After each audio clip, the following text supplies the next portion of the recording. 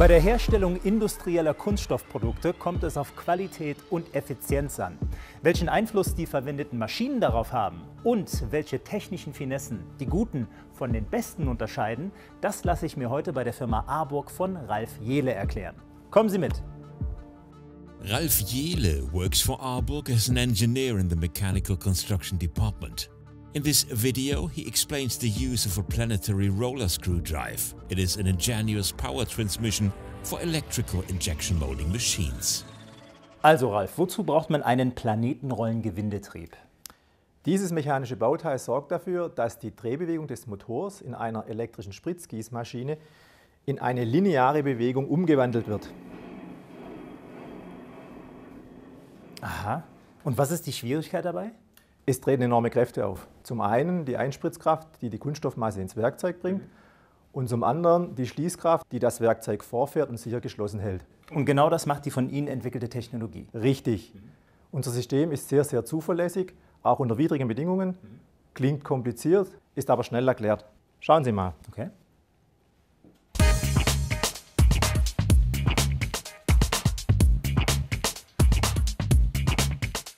Electrical engines like those applied within injection molding machines convert, simply said, electricity into a rotary movement. But the closing unit as well as the injection unit of an injection molding machine require a linear, or in other words, back and forth displacement. For this purpose, Arburg developed and patented a planetary roller screw drive. Like planets around the Sun, the roller drives are circulating around the spindle and convert the rotary into a back-and-forth movement. Due to the characteristics of the drive, those movements are very precise. Additionally, the planetary roller screw drive is extremely robust because it is constantly lubricated with filtered and cooled oil. Heat is kept under control by means of a liquid cooling system. The small footprint of the device turns out to be a true advantage.